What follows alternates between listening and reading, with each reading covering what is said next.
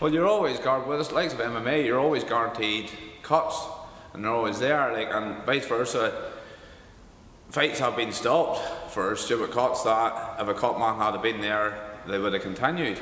But it's the safety aspect of it, like, it's coming on leaps and bounds, like, say, no fights to do, there's to Joe Clifford, like, he's definitely been behind the whole thing, and he has pushed it forward, like, in the last probably 3 to 5 years, like, it's come on leaps and bounds, and it has more organised, more sanctioned, more safety aspects because of what Joe's doing.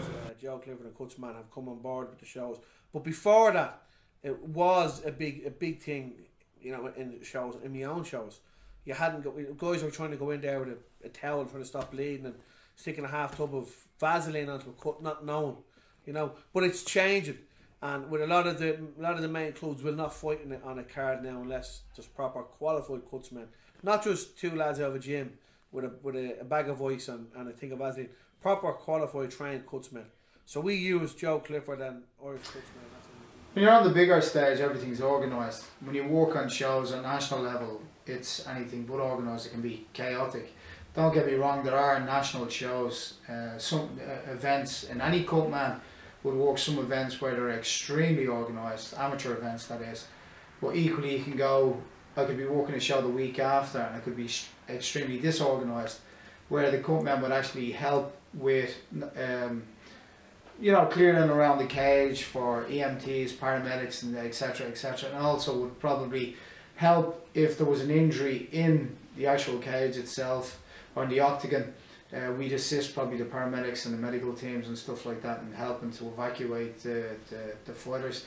We'd be backstage as well. We'd help we'd work as the commission backstage in terms of bandages, bandage length, making sure the coaches are putting everything on as they should be. Show, I'm not putting the lads on the show, you know. You need to have a doctor.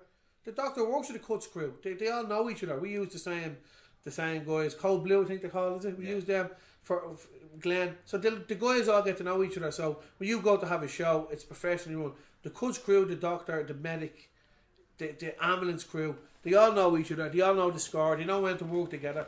You know, so in Ireland. On the amateur scene currently in Ireland, we have a good setup, but depending on the promoter themselves. For example, I could arrive at a show and I'm met by the cuts team. Joe Clifford would meet me, and then we would have myself, my own medical doctor on site, would have a pre-fight meeting before we start any of the medicals. So from that perspective, it's a good system that's operated. But the downside of that is that that's not on every show. It's only true a couple of the promoters are utilising the full services of Cold Blue, the Cutman team as well, which needs to be improved. In my own opinion, there needs to be a minimum qualification and licence qualification ringside at all events, irrespective of what's going on in the ring. And the equipment has to reflect that level of training ringside. All those who work under the banner of Cutman have completed an 8-hour Cutman course, work for 2 years under supervision with a senior Cutman. At entry level, every Cutman has first aid and wound care as a minimum requirement to work either ring or octagon side. So when we have the show up and running, we have a proper Cutman that works with Safe MMA.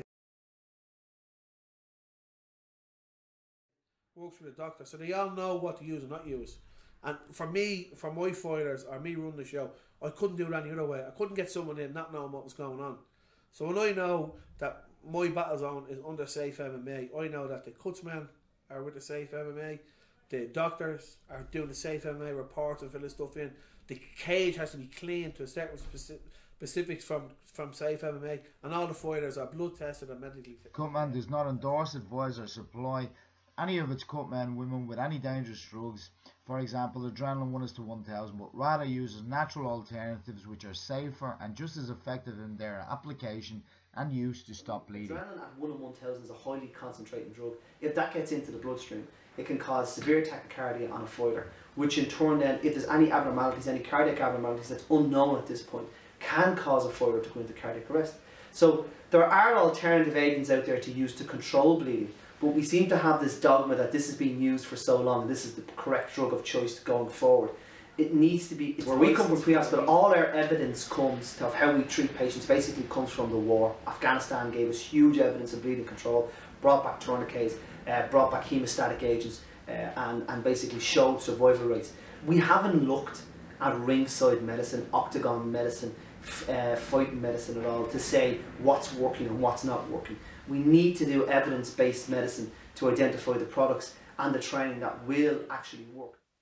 Eliminating a lot of ignorance out there. There's lots of rumours and old rubbish practices that are getting propagated and passed on, and we need to get rid of those. The move away from adrenaline towards natural remedies. I think that's all for the good, because sooner or later what's going to happen is with things like adrenaline, you're going to get a government body come along and say, how are you using this very powerful drug that you could kill someone with? We're not going to let you do that anymore. And then what will happen is you'll end up with paramedics in the corner. And that won't be better for the fighters, because Cutmen have got all this experience and all this knowledge, but they've been allowed to run away for so long and do whatever they like.